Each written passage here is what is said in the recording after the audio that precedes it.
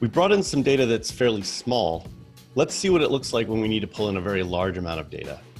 So I don't really need this sheet, although I could keep it and rename it if I wanted to. But what I have right now in here is useful, but it's not huge. What if I have huge amounts of data? I'm going to go to Excel again for this, because what I have available to me is 1,000,000 rows of data that's been stored using PowerPivot inside of an Excel spreadsheet. Now again, PowerPivot is a very powerful, useful thing, but it has a narrow set of use cases. If what you have is a really large amount of data, you have relationships between tables that you want to maintain, but you really need to use Excel for it, PowerPivot's a good, interesting choice. The thing you may run into, though, that's a little frustrating, the PowerPivot interface is not the same as Excel. So people who are used to Excel, they may be a little bit put off by the fact that once you start using PowerPivot, you have to learn some new things. Not all of the skills that you have from regular Excel apply the same way to PowerPivot content in Excel. So there's going to be some learning curve for this. But I'm assuming that you've got huge enough data that it warrants this use case. I'm going to close this down. And I'm going to import that data now into Power BI. So again, I'm going to tell it Excel. I'm going to pull in this data that came from SQL Server and was exported. Normally, I would just connect directly to SQL Server, by the way, but I'm trying to show you that if we did have huge amounts of data in Excel, we can handle it. These are the sheets, but these are the PowerPivot tables that I've converted into Excel. By using these, I'm going to get more than just the data. So first thing, when I pull this data in, I don't have to tell it about things like the headers and the data types. It was able to guess that correctly because it didn't have to guess. The data types are being stored inside of PowerPivot, and Power BI is able to read that metadata and feed off of the correct data types. We would also get this, by the way, if we were connecting to a relational database of almost any kind. When it reads the database data in, it also reads in what the relationships are and what the data types are. So if we can connect directly to the database, that's a better choice. But if we have huge amounts of data in Excel and we want to use this PowerPivot feature, we get that benefit as if it was a relational database, which is pretty neat. Once I've got that data and I'm sure it's right, I also want to show you that it can pull in huge amounts of data, but there is a performance factor happening here. It takes a moment. This would take a long time if it was a SQL Server database too, though, because we are transferring all of that data across the wire and we're storing it now inside of this Power BI file. We have some other ways we can connect to Excel and to database data where we're using a direct connection and we're not importing it. We're just keeping track of the connection. When you run your report, it pulls the data live. That is almost certainly a better choice. It's giving me some errors here, and those errors have to do with data type assumptions that it had to make. Some of my data types I didn't fill in correctly, and it's yelling at me and saying, I thought these were going to be, say, dates, but they're not. So the warning that we get in here is really helpful. It shows me exactly what went wrong with my data. This is especially helpful when you've imported data correctly and successfully, but over time, as people make changes to the data, they introduce errors. And this is something that doesn't tend to happen very often in a database, but is extremely common in an Excel spreadsheet. In a database, the data types are honored. It's a constraint, prevents you from filling, say, text into a number field. But in Excel, you can continue adding data into any box that you want, and it doesn't actually do a data type check. So if this is a concern for you, you might need to go in there and come up with a better solution. But I'm not going to worry about that for the moment. What I want to show you is, in addition to it pulling this data in, it also was able to see that there are relationships between this data and preserve those relationships. So this is a really nice feature. The fact that it's able to maintain those relationships when it brings it in, that type of work between Excel and Power BI makes it super convenient for me. Next time I bring this data in, it'll run through that same script. Now that I know that there's an error, I can go in and I can correct the data type thing, add that to the script, and from that day forth, whenever it imports the data, it's going to do it correctly. So I don't have to rethink this every month when I have to re-import the data or every day when I have to re-import the data. It's an automated process. Another really common problem that people ask me about is, I have some great data in Power BI. I have some wonderful visualizations and people are enjoying them. What I want now is to get my data back out. So we've got a couple of issues with this. The first issue is that this data that's in here wasn't really designed to be fed back out directly. Now we have it and there are some ways to do it, but the most typical type of user who wants to get the data back out isn't the one using Power BI Desktop, because the person using Power BI Desktop had the raw data to begin with. The folks who are most interested in getting this data back out tend to be people who are using the web interface and are consuming the reports after the fact.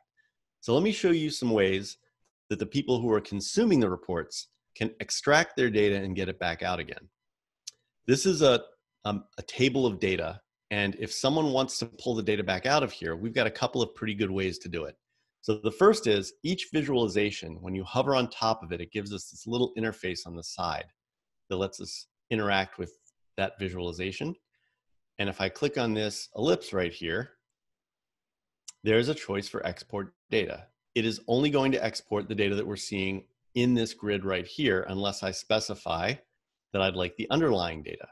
But even if you specify the underlying data, if it's done some aggregations, if it's totaled up values in the rows and columns coming from 3 or 4 different tables, it's not going to export all of the tables from your raw database in here. It's going to take the aggregated version and show us that. So I'm going to do both of these so you can see the difference. Also note that it has 150,000 row maximum. So we have a limit to how much data it's going to let us pull out of here, and a smaller limit if we want to export it to CSV. I'm going to go ahead and allow it to do it as Excel because that's usually what people want. And let's take a look at what it does.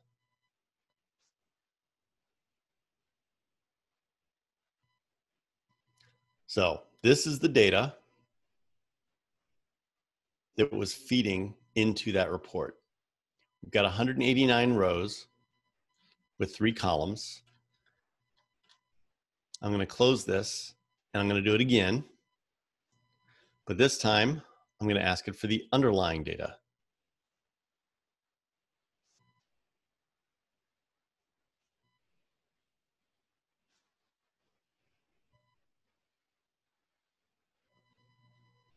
So we've got 4 columns now. We had 189 rows of data. You can see we've got way more. So what it's done now is it's said, well, when I aggregated this, I aggregated it based on another dimension, which is this revenue dimension.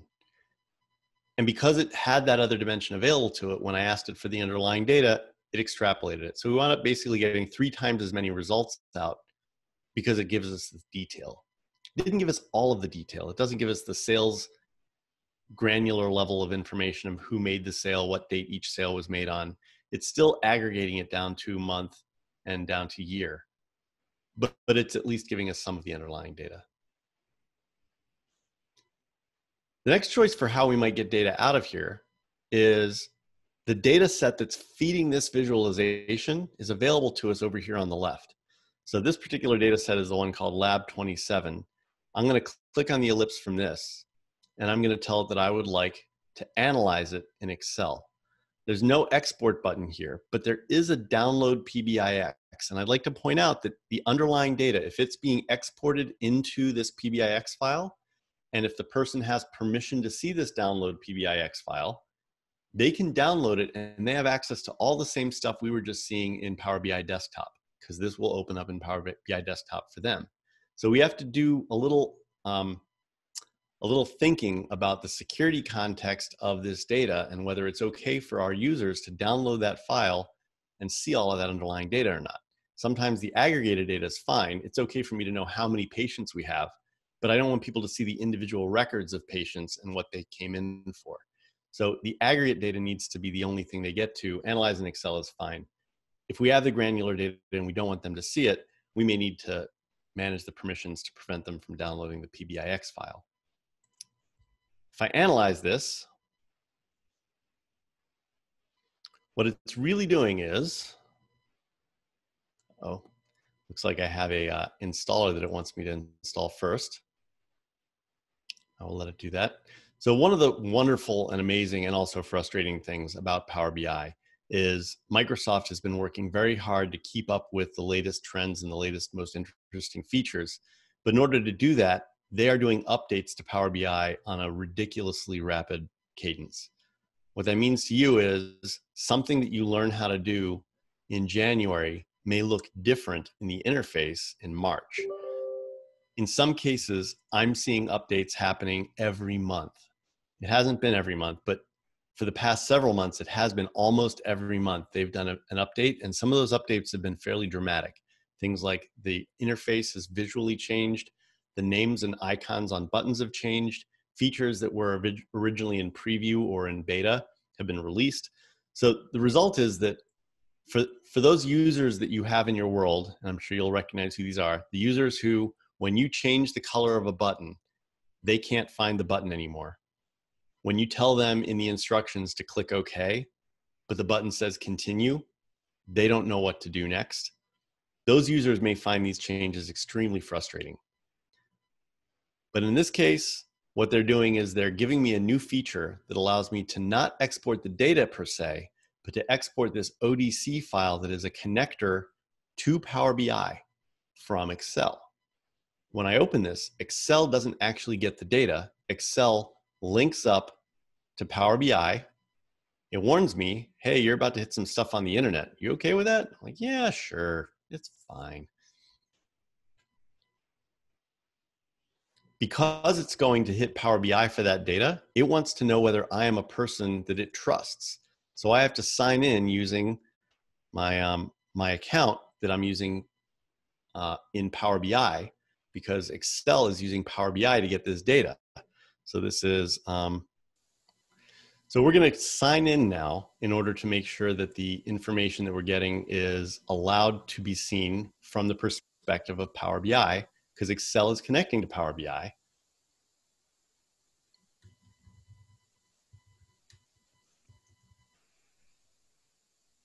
And it's not actually importing the data. What it's doing is giving us something kind of like a pivot table. But the pivot table that it's going to connect up and show me is hitting the raw data from the web service in Power BI. Or it should. There we go. If you've used pivot tables before, you know that this is a fairly useful interface for exploring data. But these are related concepts. I have sales, I have locations, I have products, and I can now say, well, I'm interested in knowing my information by, say, product. So show me the product information, the name of the product maybe, or instead of the product name, maybe the category of the product, and then show me my total sales for that. And this is a fairly fast round trip. Excel is not doing the hard, heavy lifting here. Power BI is doing that. We are using Power BI's data as a service, and all that Excel is doing is consuming that service to show me this information. If I'd like to add in a filter where I can see this by something like country, I can go in and say, okay, what I'd like to now do is add in a slicer, let's say, that lets me put in the country. So this is a very powerful interactive combination of features where we are now using something that came from Excel maybe, fed into Power BI, and then is giving me a performance boost inside of Excel, because the data that we're hitting, these sales, it is aggregating that data across 1 million rows right now. And it's doing it very quickly because it's able to do this back and forth to a enterprise level server class environment. Well, that's all I have for you for right now. The main things that I want you to be able to take away from this are, if you have data and it's in Excel, we have some great ways for you to share it. A couple other things I'd like to mention that might be useful for you to know. If the data that you have is in Excel and you want to share it with people and you don't want to have to keep doing updates manually, because at present, if that data was on your desktop, for example, and you wanted to share it, you would have to refresh the data in this PBIX file. And then after you've refreshed it, you would have to go in and republish it again so that the data is being sent from Excel on your machine into the PBIX file, published out to the web server so that other people can see it. A couple other options that are available to us, if you have data that's being stored in OneDrive or in a Sharepoint site, talking about Excel spreadsheets that are stored in OneDrive, Excel spreadsheets that are stored in document libraries inside of SharePoint. We can connect to those services directly. So in order to do that, instead of connecting up to Excel, we're actually going to do something a little bit different. We've got a choice for connecting up to a SharePoint list also that I'd like to mention.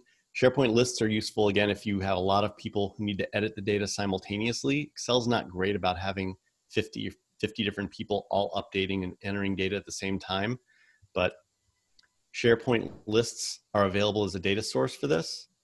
But if what I want to do is connect up to some data that is stored inside of an Excel spreadsheet in OneDrive, for example, I can just say that I want to connect up to Excel, and I can connect directly to OneDrive from there. I can also, through the web interface, do this. I can click on Get Data. I can tell it that the data I want is a file. It knows that Excel is one of the file types that it's friendly to. And if my data is in OneDrive, I can connect directly to it from here and pull in some data this way. We get a couple of interesting advantages when we connect this way. Because it's not importing the data by default, we can tell it instead to connect to the data. As people make changes to the Excel spreadsheets, it's able to do an automated refresh of that. Now, that doesn't mean it will do an automated refresh. It means it's capable of it. We often have to set up how often we'd like that update to happen. In some cases, depending on what kind of licensing you have, once an hour, Power BI will automatically check to see if the file's been changed, and it'll update it if it needs to. So if you have people changing it and once an hour is good enough, that's fine. I'm not sure actually with a regular license that you can make it happen more often than that. But if you wanted it to be slower than that, you could also do that. Tell it to only do the update once a day or once a week or once an hour or once a month, for example. A lot of data that people import only happen on a monthly cadence, so we can do it that way. Same exact thing for connecting up to SharePoint. If we connect up to the SharePoint data, because it has access to it right from the web interface, you can empower people to see the data in a more live way rather than you having to manually change it. If someone goes into the Excel spreadsheet and updates it after it's been connected like this, and then they realize that they wish that the data had been updated, but it isn't being updated for another 20 minutes, and they want to see the report right now, another thing that we're capable of doing from here is looking at that data set and asking it to do the update more right now. So the data that I'm looking at right now, let me do a refresh on this page.